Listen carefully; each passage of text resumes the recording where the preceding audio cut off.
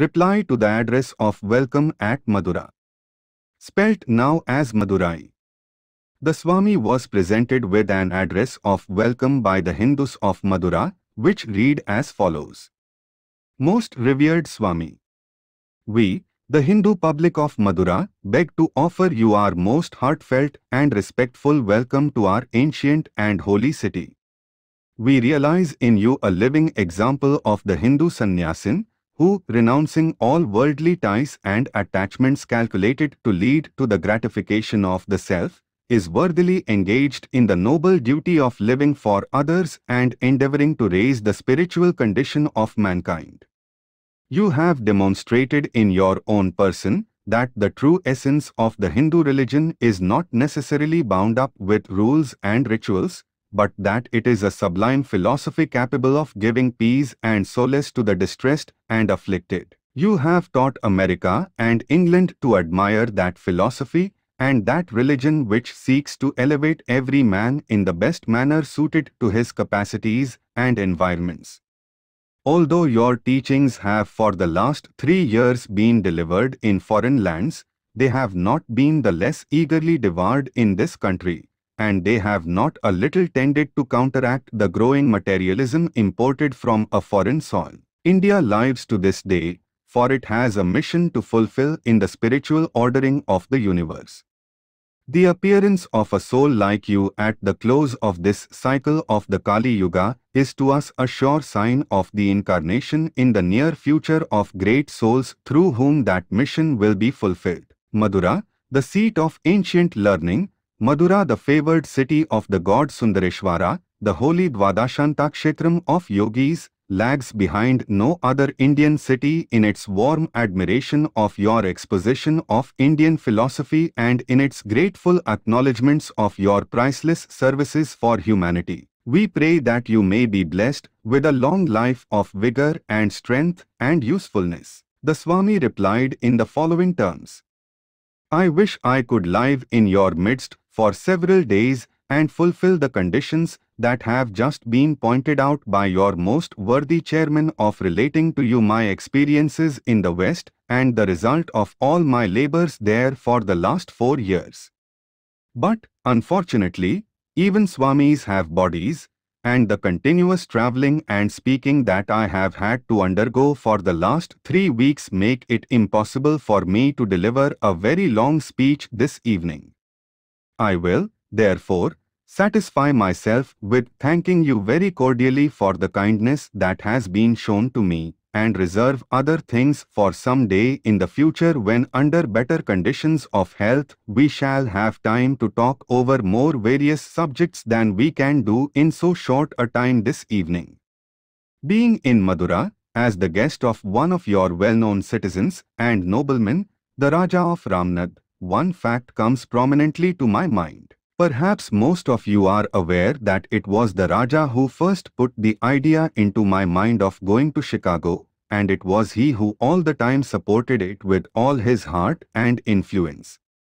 A good deal, therefore, of the praise that has been bestowed upon me in this address ought to go to this noble man of southern India. I only wish that instead of becoming a Raja, he had become a sannyasin, for that is what he is really fit for. Wherever there is a thing really needed in one part of the world, the complement will find its way there and supply it with new life. This is true in the physical world as well as in the spiritual. If there is a want of spirituality in one part of the world, and at the same time that spirituality exists elsewhere, whether we consciously struggle for it or not, that spirituality will find its way to the part where it is needed and balance the inequality. In the history of the human race, not once or twice, but again and again, it has been the destiny of India in the past to supply spirituality to the world. We find that whenever either by mighty conquest or by commercial supremacy different parts of the world have been kneaded into one whole race and bequests have been made from one corner to the other, each nation, as it were, poured forth its own quota, either political, social, or spiritual. India's contribution to the sum total of human knowledge has been spirituality, philosophy. These she contributed even long before the rising of the Persian Empire. The second time was during the Persian Empire, for the third time during the ascendancy of the Greeks, and now for the fourth time during the ascendancy of the English. She is going to fulfill the same destiny once more. As Western ideas of organization and external civilization are penetrating and pouring into our country, whether we will have them or not, so Indian spirituality and philosophy are deluging the lands of the West. None can resist it, and no more can we resist some sort of material civilization from the West. A little of it, perhaps, is good for us, and a little spiritualization is good for the West, thus the balance will be preserved. It is not that we ought to learn everything from the West, or that they have to learn everything from us, but each will have to supply and hand down to future generations what it has for the future accomplishment of that dream of ages, the harmony of nations, an ideal world. Whether that ideal world will ever come, I do not know. Whether that social perfection will ever be reached, I have my own doubts. Whether it comes or not, each one of us will have to work for the idea as if it will come tomorrow, and as if it only depends on his work, and his alone.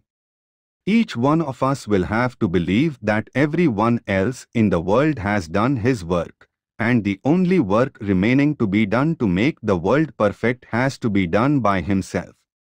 This is the responsibility we have to take upon ourselves. In the meanwhile, in India there is a tremendous revival of religion.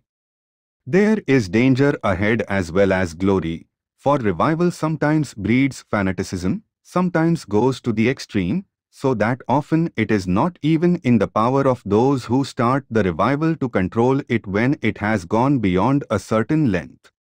It is better, therefore, to be forewarned.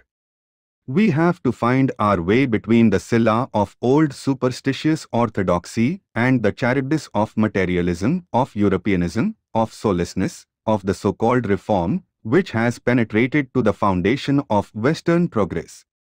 These two have to be taken care of. In the first place, we cannot become Western, therefore imitating the Westerns is useless. Suppose you can imitate the Westerns, that moment you will die, you will have no more life in you. In the second place, it is impossible. A stream is taking its rise, away beyond where time began, flowing through millions of ages of human history. Do you mean to get hold of that stream and push it back to its source, to a Himalayan glacier? Even if that were practicable, it would not be possible for you to be Europeanized. If you find it is impossible for the European to throw off the few centuries of culture which there is in the West, do you think it is possible for you to throw off the culture of shining scores of centuries? It cannot be. We must also remember that in every little village god and every little superstition custom is that which we are accustomed to call our religious faith. But local customs are infinite and contradictory. Which are we to obey, and which not to obey? The Brahman of southern India, for instance, would shrink in horror at the sight of another Brahman eating meat. A Brahman in the north thinks it a most glorious and holy thing to do. He kills goats by the hundred in sacrifice. If you put forward your custom, they are equally ready with theirs. Various are the customs all over India, but they are local. The greatest mistake made is that ignorant people always think that this local custom is the essence of our religion. But beyond this there is a still greater difficulty. There are two sorts of truth we find in our Shastras, one that is based upon the eternal nature of man, the one that deals with the eternal relation of God, soul, and nature, the other, with local circumstances, environments of the time, social institutions of the period, and so forth. The first class of truths is chiefly embodied in our Vedas, our scriptures, the second in the Smritis, the Puranas, etc. We must remember that for all periods the Vedas are the final goal and authority, and if the Puranas differ in any respect from the Vedas, that part of the Puranas is to be rejected without mercy. We find, then, that in all these Smritis the teachings are different. One Smriti says, this is the custom, and this should be the practice of this age. Another one says, this is the practice of this age, and so forth. This is the achara which should be the custom of the Satya Yuga, and this is the achara which should be the custom of the Kali Yuga, and so forth. Now this is one of the most glorious doctrines that you have, that eternal truths, being based upon the nature of man, will never change so long as man lives. They are for all times, omnipresent, universal virtues. But the Smritis speak generally of local circumstances, of duties arising from different environments, and they change in the course of time. This you have always to remember, that because a little social custom is going to be changed, you are not going to lose your religion, not at all. Remember, these customs have already been changed. There was a time in this very India when, without eating beef, no Brahman could remain a Brahman. You read in the Vedas how, when a sannyasin, a king, or a great man came into a house, the best bullock was killed. How in time it was found that as we were an agricultural race, killing the best bulls meant annihilation of the race. Therefore the practice was stopped, and a voice was raised against the killing of cows. Sometimes we find existing then what we now consider the most horrible customs. In course of time other laws had to be made. These in turn will have to go, and other Smritis will come. This is one fact we have to learn, that the Vedas being eternal will be one and the same throughout all ages, but the Smritis will have an end. As time rolls on, more and more of the Smritis will go, sages will come, and they will change and direct society into better channels, into duties and into paths which accord with the necessity of the age, and without which it is impossible that society can live. Thus we have to guide our course, avoiding these two dangers, and I hope that every one of us here will have breadth enough, and at the same time faith enough, to understand what that means, which I suppose is the inclusion of everything, and not the exclusion. I want the intensity of the fanatic plus the extensity of the materialist. Deep as the ocean, broad as the infinite skies, that is the sort of heart we want. Let us be as progressive as any nation that ever existed, and at the same time as faithful and conservative towards our traditions as Hindus alone know how to be. In plain words, we have first to learn the distinction between the essentials and the non-essentials in everything. The essentials are eternal, the non-essentials have value only for a certain time, and if after a time they are not replaced by something essential, they are positively dangerous. I do not mean that you should stand up and revile all your old customs and institutions. Certainly not, you must not revile even the most evil one of them. Revile none. Even those customs that are now appearing to be positive evils have been positively life-giving in times past, and if we have to remove these, we must not do so with curses, but with blessings and gratitude for the glorious work these customs have done for the preservation of our race. And we must also remember that the leaders of our societies have never been either generals or kings, but rishis. And who are the rishis? The rishi, as he is called in the Upanishads, is not an ordinary man, but a mantradrishta. He is a man who sees religion, to whom religion is not merely book learning, not argumentation, nor speculation, nor much talking, but actual realization, a coming face to face with truths which transcend the senses. This is rishihood, and that rishihood does not belong to any age, or time, or even to sects or caste. Vatsyayana says, truth must be realized, and we have to remember that you, and I, and every one of us will be called upon to become rishis, and we must have faith in ourselves. We must become world movers, for everything is in us.